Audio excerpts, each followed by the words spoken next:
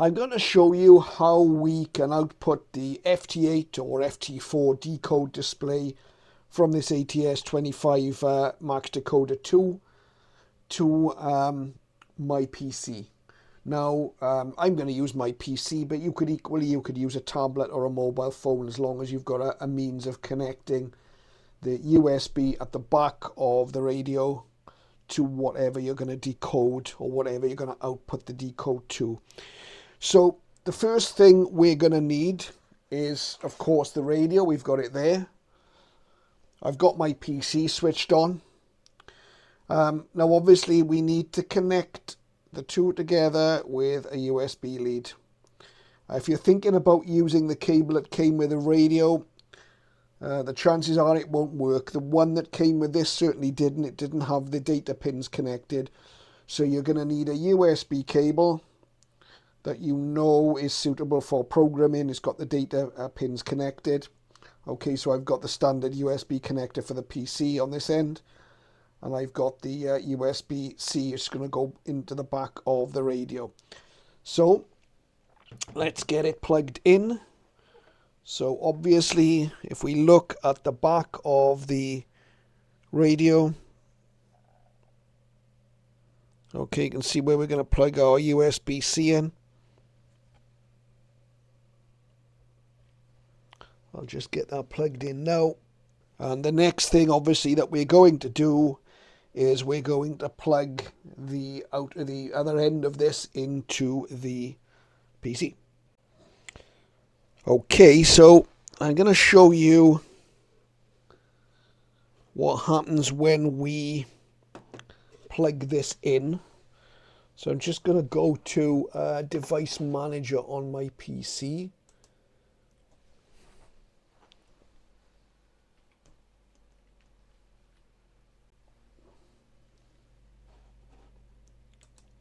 Open up Device Manager, and we see our COM ports here.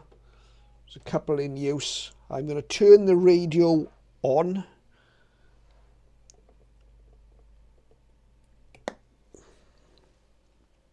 And let it boot up for a second.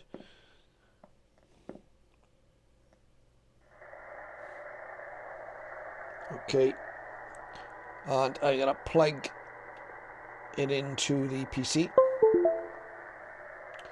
and hopefully you can see now on Device Manager it's popped up. This is it here. Okay, USB serial CH340 COM5.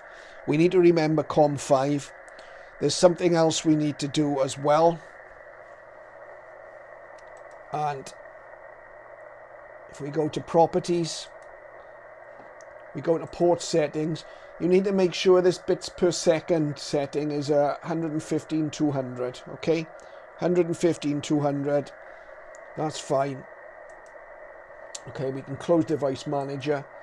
Now, the terminal program I'm going to use for the radio to output its data is called PuTTY. It's free to download.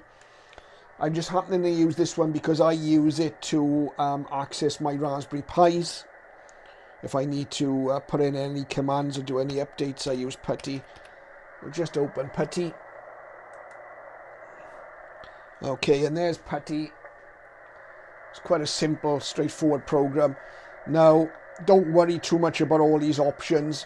If you're using PuTTY, you just need to go to Serial. You can see it defaults to COM1. We need to change that to COM5. Okay.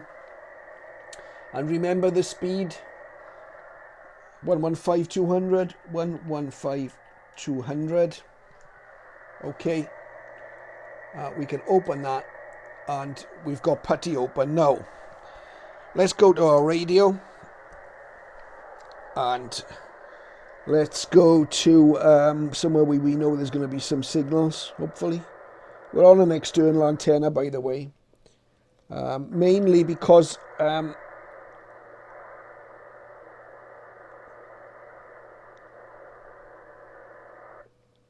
let's have a look at that, 20 meters.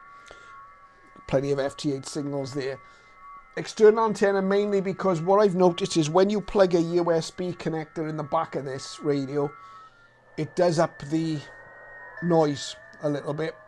when you're using a telescopic. With the external, it's not a problem. Let's go to the mode setting here. So we go mode, we're going to go Digi, and we're going to go FT8. Okay. And you can probably just about hear the receiver audio. Might need to turn the volume up a little bit, I think. So we haven't got much on the display. Oh, it's coming through. Yeah, we should be okay. Right, okay. So keep an eye on the screen. I'll just bring that up to full size. We'll wait and see if we get any decodes here on the radio.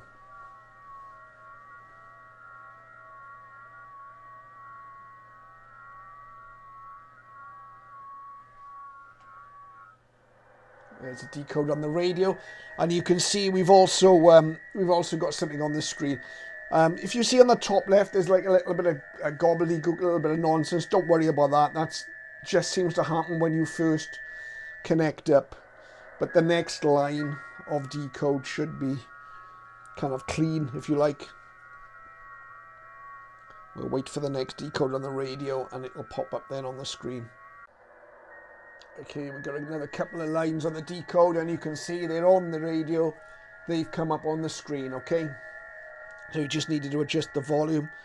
I'll zoom in a little bit on the radio itself for you. And you can see that as they appear on the radio, they're output to the screen.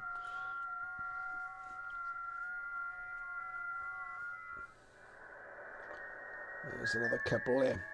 So if you find the screen a little bit hard to read, you have got that option to output. So there's one more thing I need to show you. I've shown you how to hook it up to the PC, but I'll just take the volume down in case the mic is picking that up, but probably not. Right. If we come out of here, before we hook this up to the PC, okay, we're going to need to go into the settings. So if we go next there, if we go to setup, now on one of these screens there is the option to output the decode to a COM port. Let's see if we can find it.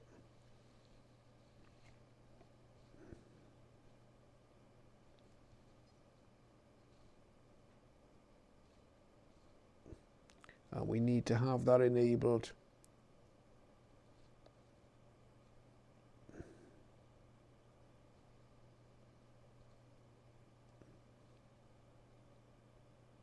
Ah, I just missed it there. You can see there it is on the screen. Okay, decoded data sent to COM port. So we've got to have that enabled. Otherwise, you won't be able to see anything on the screen. You can leave it enabled. It doesn't seem to have any detrimental effect. As you'll see, the radio still displays to its screen, absolutely without a problem, if you've got nothing connected in the back. So switch that on. Download a program like Putty to your PC, and just make sure that you've got a USB lead that's got the data lines connected. As I said, the one that came with this particular radio didn't work. Okay, thank you for watching. I hope you found that useful.